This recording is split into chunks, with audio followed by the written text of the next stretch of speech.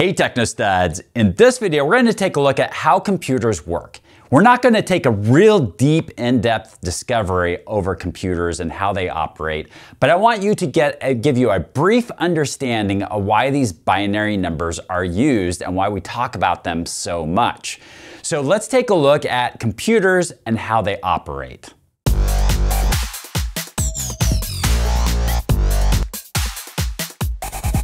We're going to start this video out by talking about the history of computers.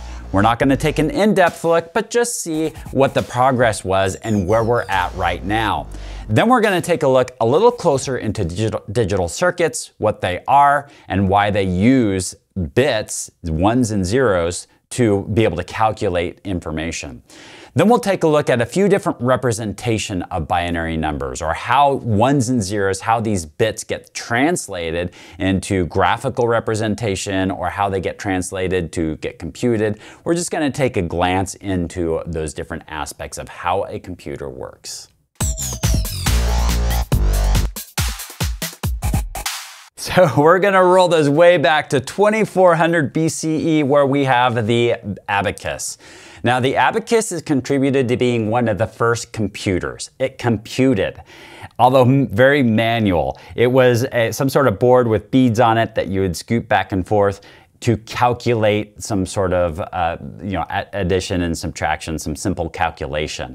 So that was contributing as being one of the first computers. Obviously didn't have all the electronics that we have now, and didn't have the speed. It was a very manual process. Now fast forward to 1820, and then became the idea of having some sort of machine actually do the calculation. So it was a little more automated of a process. There are still a lot of manual components where you had to physically alter some sort of input into this machine, and then there would be wheels and gears and pulleys that would then calculate to have some sort of output from that. So Babbage was one of the first ones to come up with this concept of using machines for calculation, and so we had machines start doing our calculations. Physical machines. Then we started coming up with things like vacuum tubes. So in 1934, the idea of using vacuum tubes came about, where now, rather than a mechanical process to do the calculation, a mechanical computer to do the calculation, perhaps we could use electricity and create faster compute power with this. And so they started out using vacuum tubes. We don't need to necessarily know all the ins and outs of how these vacuum tubes work, but at some point in time they transitioned to using vacuum tubes to using transistors. Transistors are interesting. They use something called semiconductors in order to turn these little switches on and off. And then you string these little transistors all together to create a chain for calculation. So these transistors were starting to be used then at that point in time.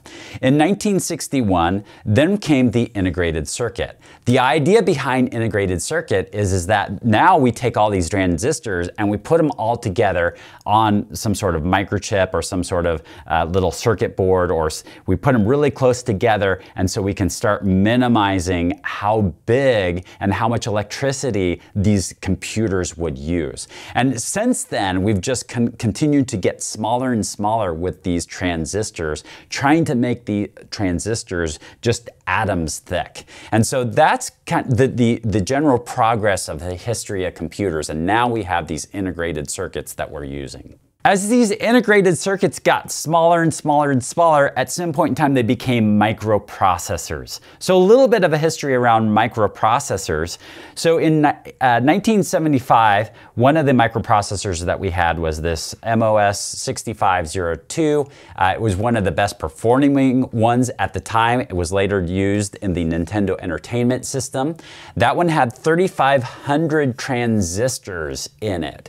So you can see that, I mean, that's quite a bit. Although as you're looking at this table, you realize that we really expand quite quickly when we move to the 1978, the Intel 8086. The 8086 had 29,000 transistors in there.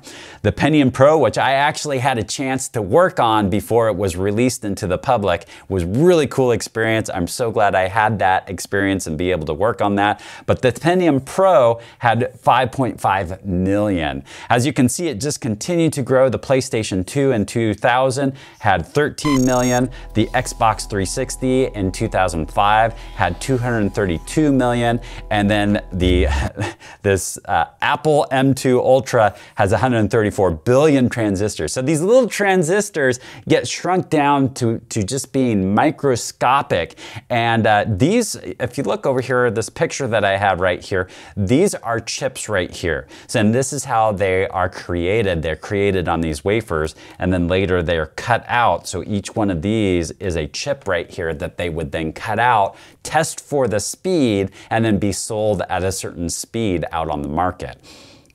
So those are the chips that are created now, and you would have millions, if not billions, of little tiny switches, little tiny transistors on these wafers here, on each one of the integrated circuits, each one of these microprocessors. So these millions or billions of transistors that are on these microprocessors nowadays, there's little switches. A transistor is either a 1 or a 0, and you have some sort of input into it, and based off of that, you get an output from it. And depending on how and what order we put these different transistors into, we can get different functions out of it. We can store data with it. We can store, we can process, we can calculate data with it. We can present data with it. We can do all of these things with it, which is amazing. It is crazy that we can do that. But we do it all with these little 1s and 0s, ons or offs. A 1 is an on, a 0 is an off. A 1 means that there's voltage coming out of it. Maybe it's 5 volts, maybe it's a half volt, maybe it's 12 volts, just depends on the integrated circuit that you're using. Or it doesn't have any voltage, it's a 0. And so these transistors are little switches in there, and that's why binary numbers come up in so many of our calculations when it comes to computers. One representation of that is we type out text. We have text on a screen. And so we need binary numbers that represent different letters. So if you were to look at the binary representation of the character A, it would be 0, 1, 0, 0, 0, 0, 0, 1. But we can't forget lowercase as well, and that's a different representation. So a lowercase a is 0110, 0001. So then we need to also represent all the numbers. We need to represent all the other characters on the keyboard. We need to represent, so there's different things on the keyboard that we have to represent, that we want to represent, and send codes back and forth. So your calculator, when you press an A, that will translate it to 0100, 0001. It will send that code to your computer, to your processor, and that processor is going to determine what does it do with this A that you typed. Well, it's going to depend. If you're in a game, that might make you go left. If you are in a work document, that might type out a letter A on the screen. So it's going to do different things depending on what exactly application that you have open. Not only do we need to represent characters that we type out on our keyboards and into our spreadsheets, but we're also going to need to represent graphics. There are things that are displayed to us. So how do those graphics get turned into little 1s and 0s? Well, here's an example of it. I've got a little Mario here that's a little simple bitmap here.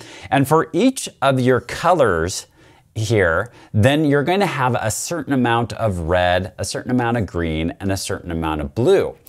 And so if you just wanted a really bright blue, you wouldn't have any red, you would have no green, and you would just have straight up blue.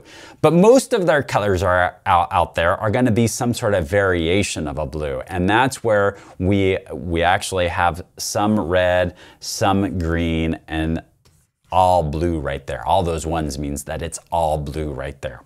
All right, so for every single bit that we have in here, then we need to calculate how much red there is, how much green, and how much blue there is. And depending on that, in this little character that we have right here, we've got 4 colors that we're representing here that get put into there. So this one right here, so this square right here is going to be represented by 3 bytes, as well as this, as well as this one, as well as this one. So you could take 3 bytes and multiply that by how many pixels you have on here to determine the size. And so there are ways to compress it, and there's other ways that we can store some of this information.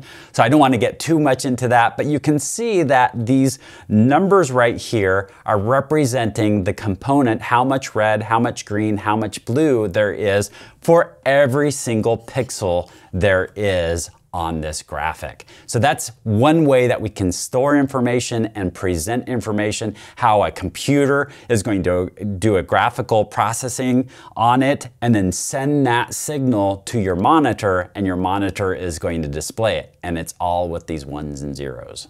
By the way, one thing I can do is I can take these binary numbers that I just showed you and I can translate those into decimal numbers. So it's anywhere from 0 to 255. So 255 means that it's maxed out. You can see that the blue is maxed out right here. And you can see the elements of how much blue, how much green, and how much red is in here. And if you wanted to convert that to a percentage, I guess, you could just take 255 or take the number that it is divided by 255, and that would give you the percentage of each of those. So it's 100% of it is blue there. Now, I would love to go in depth into how computers calculate information and how transistors, what they look like. It's really not necessary for this course, but at some point in time, I'm going to offer a class on that. I think there is some value in understanding that, but it's not really necessary to understand IP addresses. So let's take a look at a full adder and what a full adder is. And it's just for adding 2 numbers together. So let's say I'm adding a 1 and a 0 together. I use something called gates here, and we see a couple XOR gates, we see a couple AND gates, and we see an OR gate. So we use these different gates to calculate the number and have some sort of output.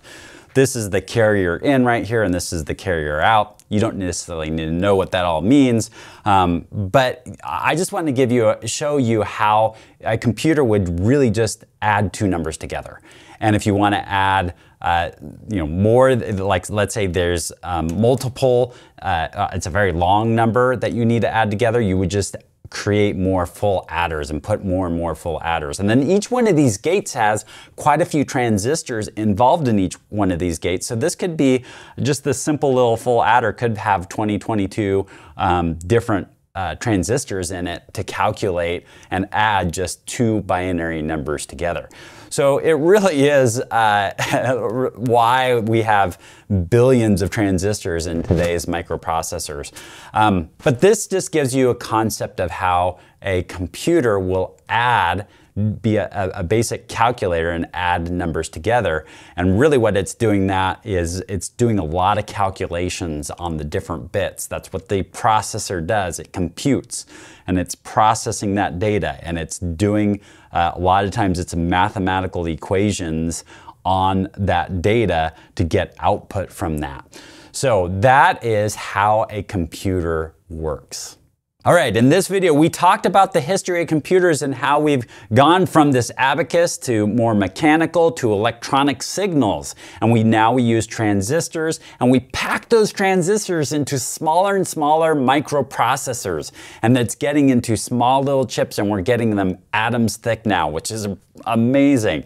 And then we showed you some different binary representation of how a computer takes those ones and zeros and is able to process those ones and zeros and then be able to send data to your screen, would be able to accept data from your keyboard. So it's really fascinating of how these computers work. But what that all boils down to is computers use ones and zeros. They store information using ones and zeros, and to understand ones and zeros is going to be fairly critical to being able to subnet. So we're going to get more in depth into binary numbers and how to manipulate and use those binary numbers.